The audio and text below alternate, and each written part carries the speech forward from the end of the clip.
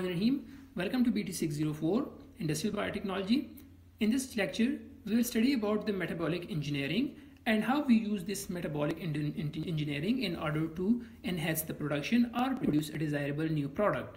So metabolic engineering is the practice of optimizing genetic and regulatory processes within the cell to increase the cell production of a certain substance. So normally in nature, the cell is actually a machinery, and itself it is producing a particular product. So what we are doing, that we are actually metabolically engineering these cells and hijacking their cellular activity and all the processes, and as a result they will produce more product.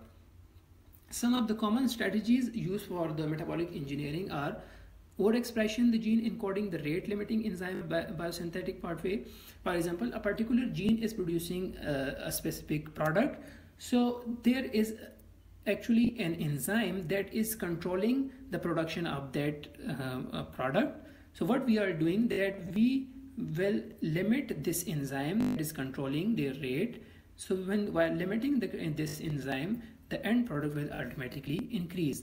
Then blocking the competitive metabolic pathway. So normally there is a feedback mechanism. Once there is a product is produced, then another pathway activates and that decreases this product. So what we are doing, that we will stop and block competitive metabolic pathway, and the product will not be utilized by this metabolic pathway, and at the end we will get the desired product. Heterologous gene expression, what we can do, that we can incorporate more and more genes of that particular desired product, and at the end we will get more product. Then enzyme engineering, once we engineer these enzymes, and their productivity will enhance, and the product we will get more and more product. Metabolic engineering typically uses recombinant DNA technology to develop microorganisms, giving improved product yield and having totally new pathways. Such designer organisms can be seen as cell factories and form the cornerstone of industry biotechnology. So what we are doing, that we are using designer organism in order to enhance the metabolic pathway, or new pathways are created. So these cell factories are actually producing the desired product that are used by human.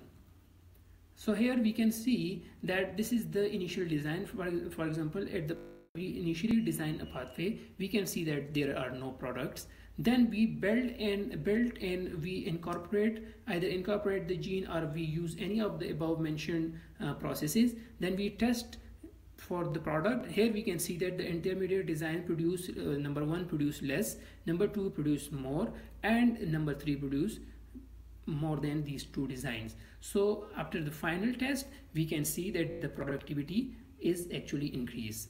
Now what are the goals? The goals are that mathematical modeling of microbial metabolism directs toward both steady state and dynamic models. Design of new pathway and synthetic microorganism focusing on the synthesis of molecules and product new to nature. So what we are doing, that we are actually producing more product, but also at the end we are producing products that are new to nature and that are totally synthetic and that are not produced by the nature itself.